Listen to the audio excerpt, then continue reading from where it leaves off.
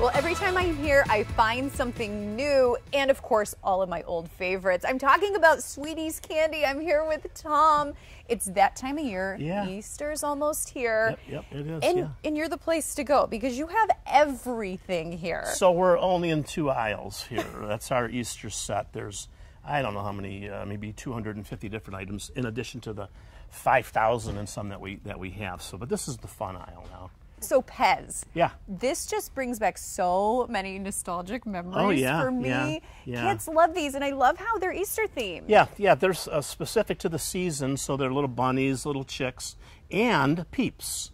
I mean, Peeps on a Pez. So that is so cool. And, you know, this is what's neat about this is it kind of complements what we do in our regular everyday Pez department. You know, we've got 4,000 Pez on, you know, in a 28-foot section. That's just like, you know, anything you can ever think of, license-wise, we've got it. That is so perfect. Okay, this might be my favorite spot. I've always been a Reese lover. Yeah. A 1 pound bunny. That's a bellyache bunny. if you eat it all at one time. But Pace yeah, yourself. 1 pound bunny.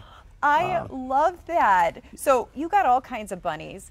And then Cadbury eggs, very, very, very popular. Those so have they to come be. in caramel, they come in the standard cream, and in chocolate. I love that and so then much. in eggs, we've got the robin eggs, which are the malted milk eggs. This has been a hard one to get for the last 3 or 4 years, but finally, you know, we were able to secure a couple thousand bags. So. Oh, that is so good. Okay, everything looks so good. Yeah. I feel like we should just get a little bit of everything, stuff it in the basket. It is such a destination to come here.